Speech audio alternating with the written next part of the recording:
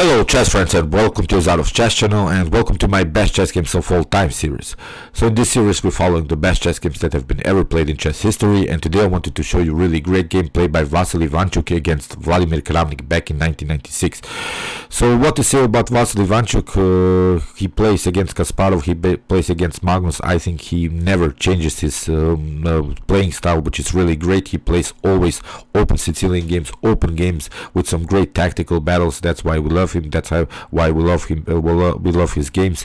On the other hand, Vladimir Kramnik is more of a tournament player. He liked to win tournaments. He liked to play safe and calm games. But in this game here, Vladimir Kramnik will go into a tactical battle against Vassily Ivacnhuck, and that's why I decided to show you this game. It's really great tactical battle in the Sicilian, in an open Sicilian. Before we start to analyze the game, I wanted to show you again the comment of the day that I got from you by my subscribers. Here David Keller wrote 2 days ago, nothing is more satisfying for a Sicilian player to watch than to see the Maroczy getting crushed in style. So he wrote that comment on one of my videos in which I analyzed one of my games in which I played a double piece sacrifice against the Maroczy setup of this Sicilian, and yeah, that's why this comment is really great for this particular game that I wanted to show you today, because nothing is more annoying, I think, for me than to place really this too close positions, and when you find maybe some tactical shots in close positions, when you manage to get the position open with some great positional advantage, then of course you have a great feeling in chess. That's why I really love this comment by David Keller. So let's see the game. We have Vassily here with the white pieces. He played the move e4. We have c5, knight to f3, and now we have knight to c6 after d4, c takes d4, knight takes d4, and now knight to f6. We have knight to c3. It's really most often line played in the Sicilian. Both knights are out here from blacks and whites perspective. White has this pawn, and now basically black chooses which opening he will play. He can go, of course, in this d6, a6, maybe the knight, or with the g6 move he can go into the dragon Sicilian or similar ideas. So in the game we have d6 by Kramnik, we have bishop to g5, now we have the Richter Rauser variation, and now we have e6. This is a very often played setup of blacks. It's sort of a chevening style in which you have this great and mobile pawn structure in the center, and these pawns are restricting this very important 4 central squares for the white pieces. So I think it's really compact and a good opening against e4. In the game, queen to d2 was played by Vassily Ivacnhuck, and now a6, preventing some knight to b5 ideas and maybe attacking this d6. We can explain this queen to d2 is also preparation for Vassily Ivacnhuck to castle queenside. Now in the game, queenside castling played by Ivanchuk, and now we have h6. Now we have bishop to e3, and this bishop to e3 is a little bit provocative, I think, because you may think that maybe some knight to g4 ideas are dangerous, but I think we can play now knight takes c6, and after b takes c6, bishop to c5 is very dangerous. I think if you, for instance, play something like queen to g5, this would be, I think, the main move now for black to play. Then of course you have to take out the queen because your bishop was hanging here on c5. Here h takes g5 can be played, but now bishop to e2, and now after something like d takes c5 we have bishop takes g4. And I still like white's position more. You see how weird this pawn structure is. There are really some weaknesses in black's position, and if I would play now for white here, I would play something like probably e5, knight to e4, and maybe try to cement this very weak d6 square. You see, this line is not so good. That's why after this move bishop to e3, Chucky didn't go into this knight to g4 ideas, because it simply doesn't bring you anything.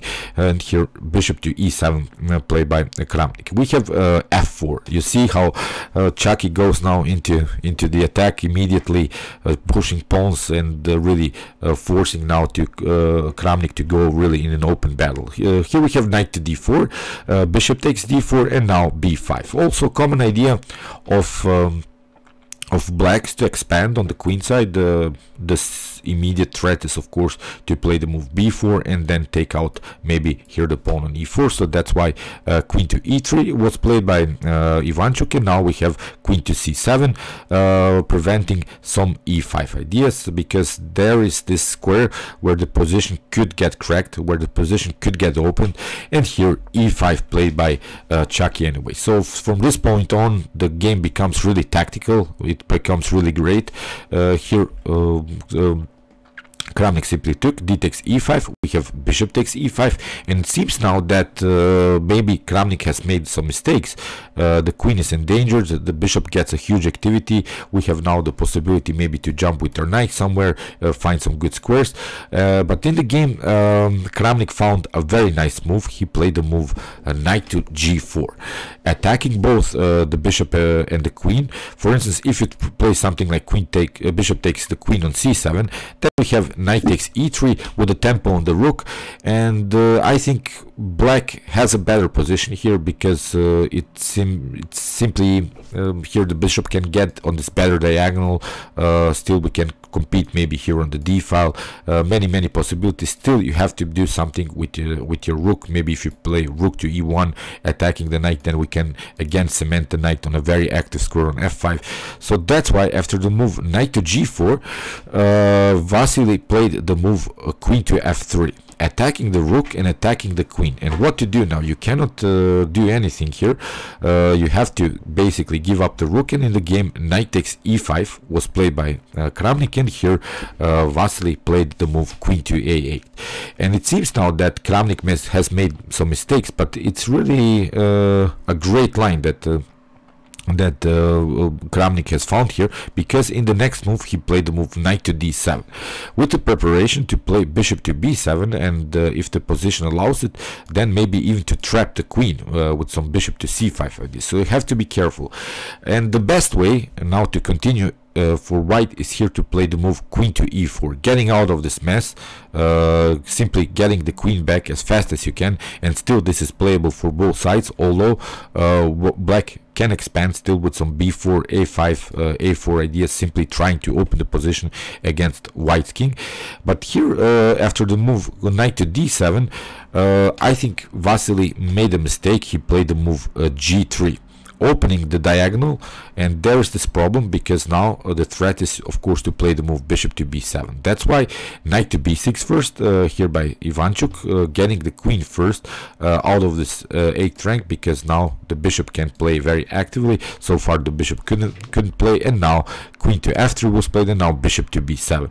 And probably Chucky thought that after the move knight to e4 everything is solved, because that was the move that he played. But now f5, here Kramnik simply continued to push, and now queen to h5 with a very dangerous check, and now king to f8 played by Kramnik. And again, this is really hard to evaluate this position, because it seems that Kramnik has lost of course the ability to castle. The rook will be stuck here on this very weird square h8, but still you have some worries on this diagonal. You have to cover your rook. That's why Ivanchuk played here knight to f2, protecting the rook.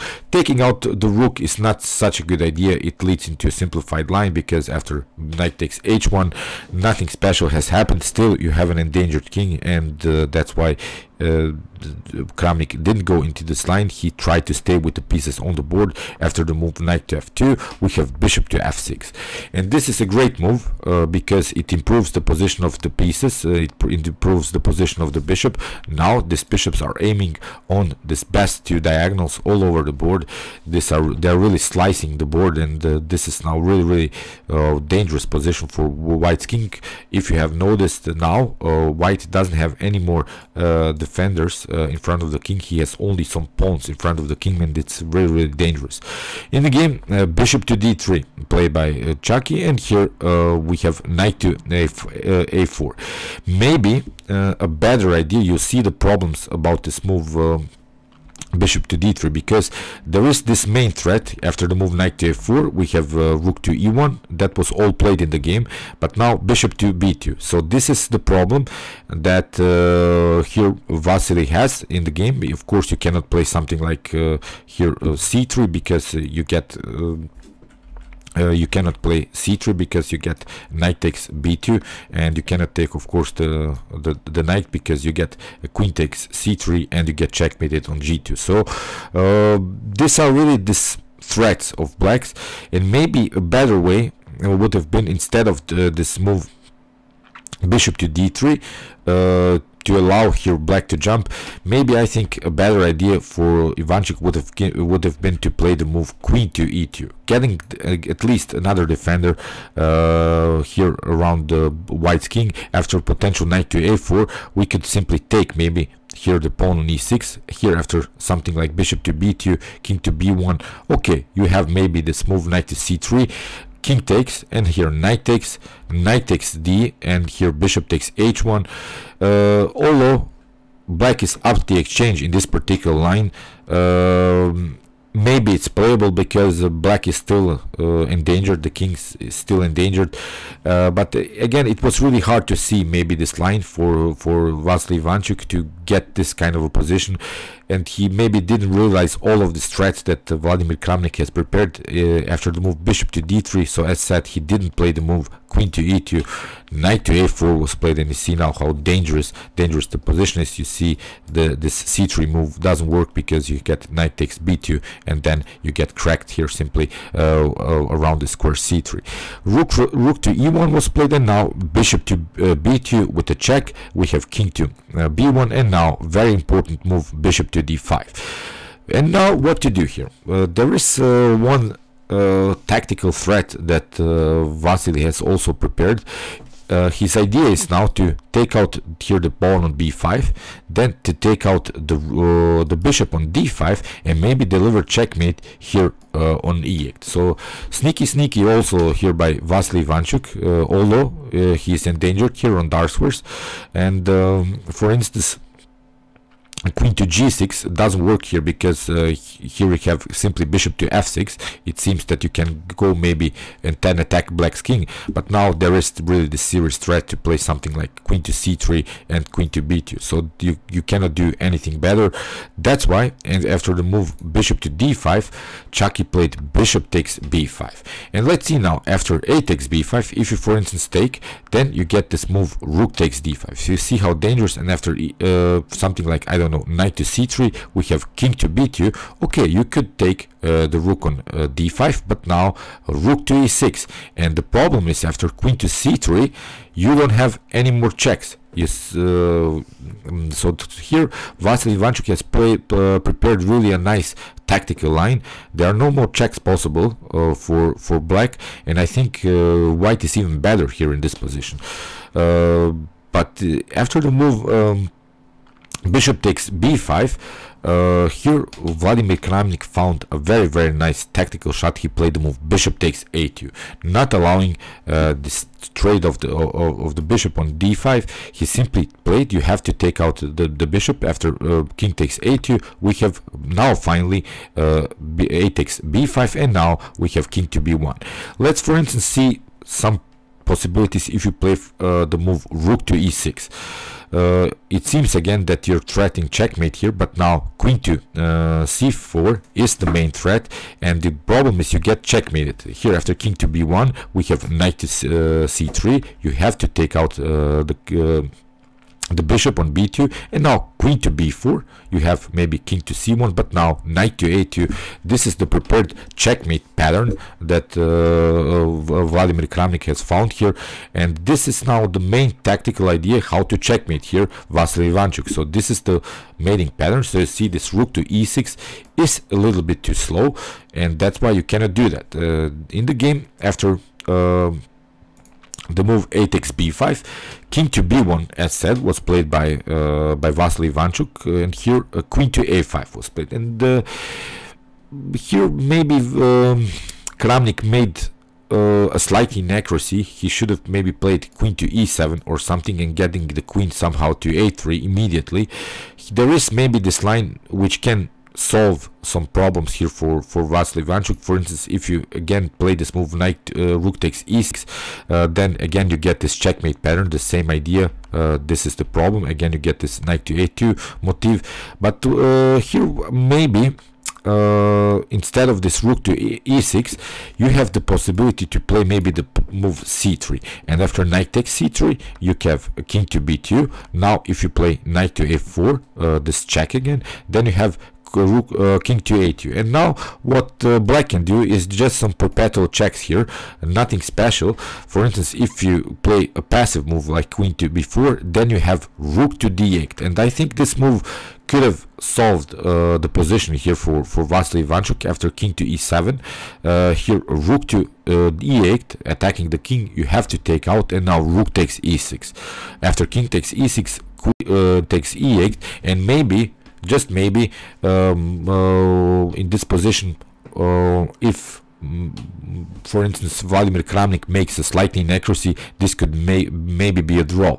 But again, Vassily Ivacnhuck didn't see this move to play the move c3. Instead of that, he played knight to d3. Here, instead of the c3 move, he tried to get another defender in front of the king, and basically from this point on the game is over, because we have bishop to a3. Let's see again this possibility. If you try, for instance, rook takes e6, again you have this move knight to c3, you get your king on this a file, but now we have bishop to c1 and it's a checkmate. So you see, this rook to e6 idea never works. It's simply too slow. That's why after the move bishop to a3, here king to a2 was played, but now again it's game over. We have knight to c3, we have here king to b3, and now knight to d5. Very nice move, closing the position. And now king to a2 was played. For instance, again, let's see a potential rook to e6 move. You get simply queen to a4, again king to a2, we have knight to c3, again the same checkmate pattern with the move bishop to c1. So that's why after the move king to a2, so no rook to e6 was played. Here bishop to b4, discovered check, we have king to b1, and now bishop to c3 with the preparation to checkmate here on a1. And in this position Vassily Ivacnhuck resigned. There is maybe an idea you can try knight to b2 to cover everything, but now queen to b4 and it's game over, because you cannot prevent this checkmate. And Vassily Ivacnhuck realized that, as said, after the move bishop to c3, the legendary Chucky resigned the game.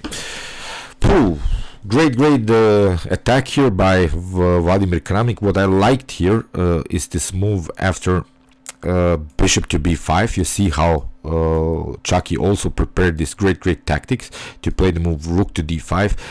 Here Kramnik didn't fall for that. He played a very nice bishop sacrifice, bishop takes a2, and get this attack rolling and won the game with a very nice tactical battle.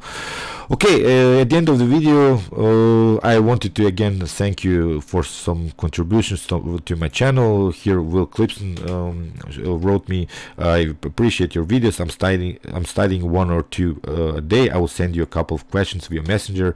So thank you again, Will Clipson. You can send me your questions, of course, also on my Facebook page, or you can text me per email, or how do you like. You can also sometimes call me. I have also had some great conversations with my subscribers on Facebook, on Skype, on every social media, and I really sometimes enjoy your conversations, your discussions about chess, because talking about chess is also important, like playing chess. So okay, I hope you enjoyed this game. I really enjoyed it a lot. When Ivanchuk plays, I enjoy basically every game. If you want to watch more content like this, check out my other best chess games of all time, with some more best chess games played in history. And you can also watch my best chess games played by computers, with some Alpha Zero, Lila Zero, Stockfish games, and many more. And you can also subscribe to my channel if you like this content. Thanks you for watching, guys, and chess is the best, of course.